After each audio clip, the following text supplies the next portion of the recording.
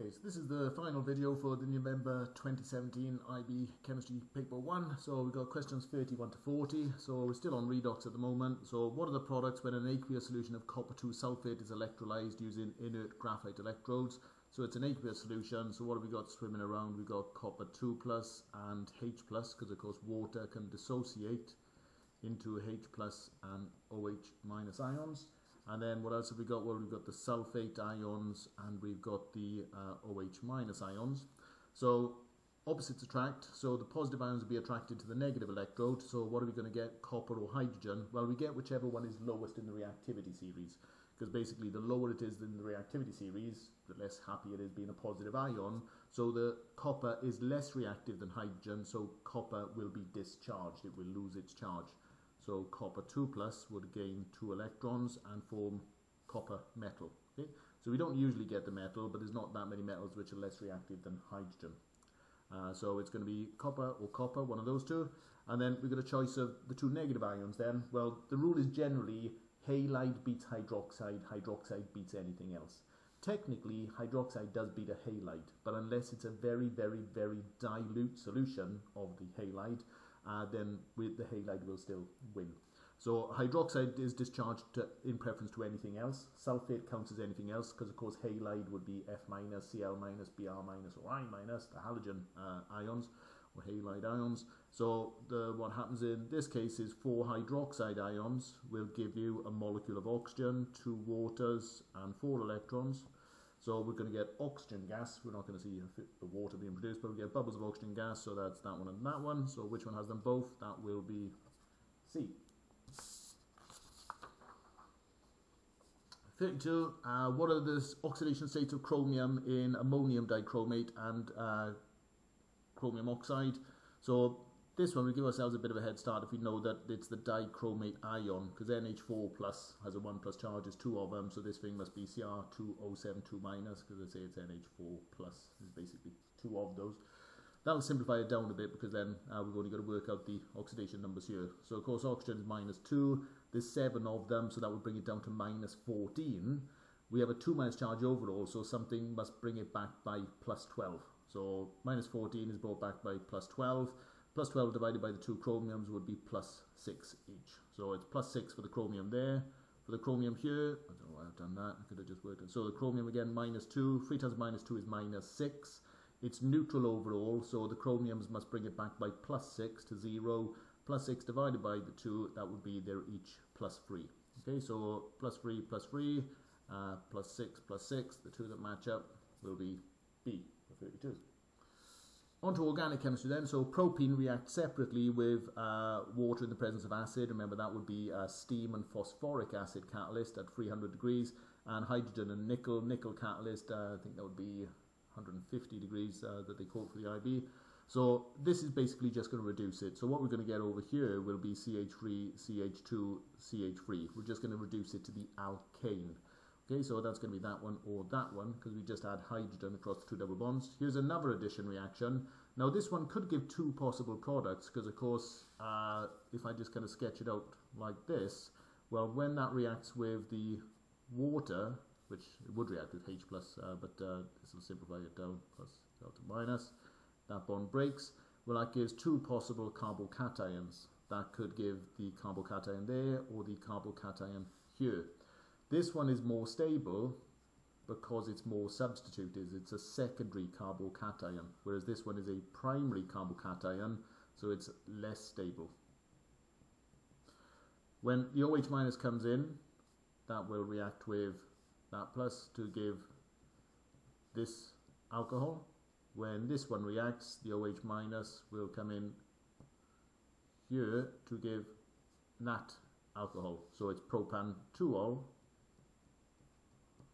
So this is propan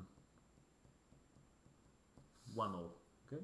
This one's more stable because those 2 carbons can donate electron density towards the carbocation and help to stabilize it. In this one, we've only got 1 carbon directly attached, so it can't donate as much electron density. So what's the match on the other one then? So this is going to be the major product. So we're looking for propan 2-ol, which will be, there's propan 2-ol and there's propan 2-ol there. Propan 1-ol is not the major isomer, it's the minor one. And this one's wrong anyway. We're not going to get propyne, and we're certainly not going to oxidize it to a ketone. So we're looking at answer A. 34. What is the name of this compound using IUPAC rules? So look for the longest chain. We can see it's an alcohol. The longest chain, keep the numbers as small as possible. It doesn't matter which of these we start from. Call that carbon 1, 2, 3, and 4. So there's the alcohol's on carbon 2, so it's going to be butan-2-ol. And then we've also got this extra methyl group, this CH3 group here. So that will be 2-methyl-butan-2-ol. Okay, here's our methyl group and our alcohol, so 2-methyl-butan-2-ol. What is the product of the reaction between pentan-2-ol and sodium borohydride, NaBH4? Well, if we sketch 1, 2, 3, 4, 5, there's pentane, so let's convert that into pentan-2-ol by putting our ketone onto position 2. When we reduce that with sodium borohydride, that reduces ketones and aldehydes to alcohols. So that'll be position 1, that'll be position 2, so it's pentan-2-ol. Okay, so if it had been pentanal, if it had been an aldehyde, we'd got pentan-1-ol. And then, yeah, these are both oxidation products of pentan-1-ol, basically. So if you oxidize pentan-1-ol, you get pentanal, and then you can take it on to pentanoic acid. So that's a different reaction using dichromate instead. Okay, so these would be reactions with Cr2O7 and some H+ as well. So pentan-2-ol. Which compound can be oxidized when heated with an acidified solution, a potassium dichromate? So we always need the acid in there. That's why it specifies acidified.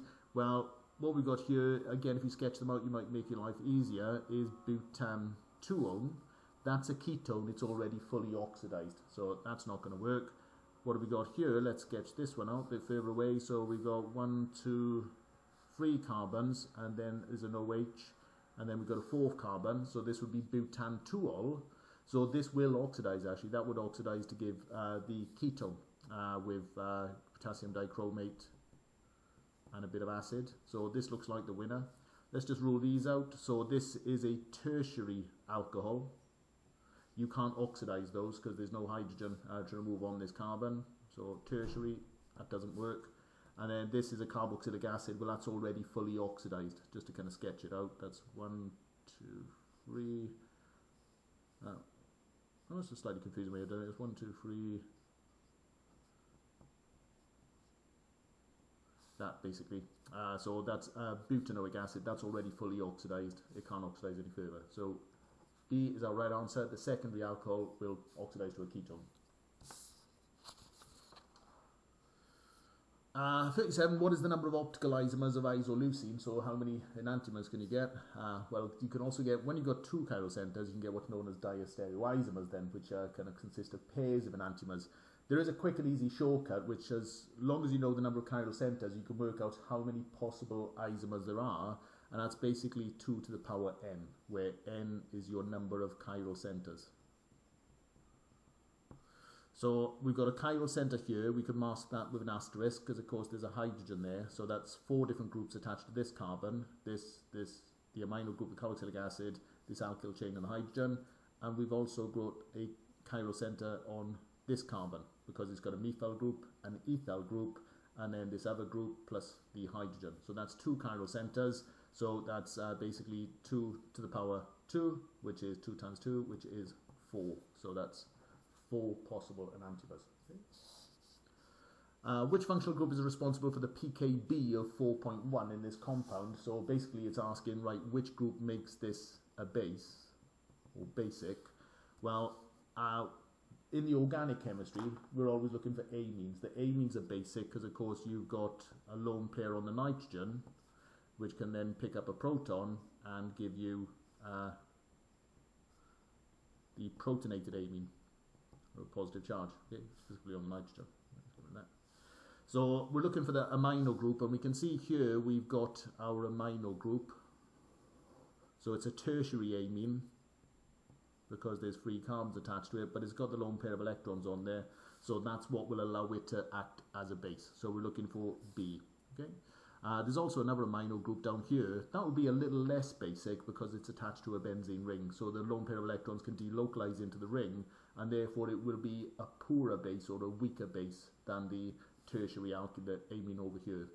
We can see here's the amide group. Well, that tends to be they're not basic. And that's because, yes, there's a lone pair on the nitrogen, but rather than reacting with protons, it's more interested in delocalizing onto the carbon-oxygen double bond. So these tend to be, amides are not basic. So we're sticking with the amino group there. I can't see a chloro or a ether in there, but they're not basic anyway. They're or acidic, they're just neutral.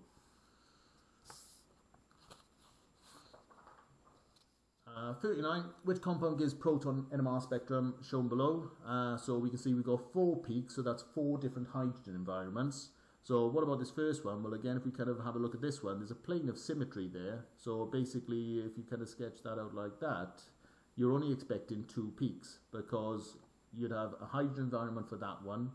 And then if I sort of use a different color, you'd have a hydrogen environment for those 2. So you'd get 2 peaks. And the ratio would be 4 to 6.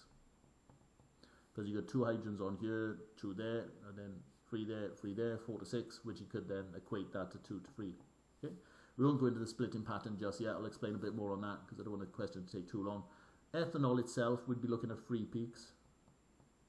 We'd have a peak for those 3 hydrogens, then those 2 hydrogens, and then a 3rd peak for the OH. This one here, we'd also have 3 peaks. So we'd have a peak, 2 peaks. Because again, we've got the plane of symmetry. So these 3 hydrogens would come in the same region, and then you'd have those 2 hydrogens. So again, it's because of the symmetry. Kind of sketch it out like that. Then you'd have 6 hydrogens and 2 hydrogens there. So your 2 peaks would be in a 6 to 2 ratio, or 3 to 1. Okay, so 3 to 1 for those to that. The last one then, so hopefully it's this one, because so far we've quickly eliminated the others just because they won't give us 4 peaks. So this is propanol. So I'll sketch this one out above a bit more closely and then maybe label it so you can kind of see what's going on.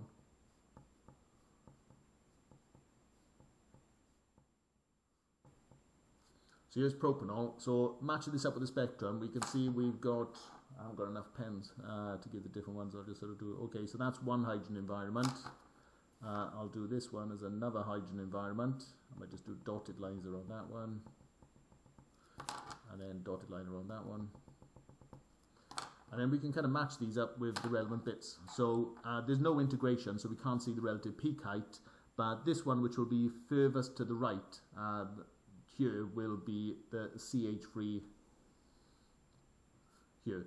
This is split by 2 neighbouring protons, so it's split to form a triplet because there's 2 hydrogens on the carbon next door, so the n+1 rule, 2 + 1 is 3, so that appears as a triplet, and that would be there.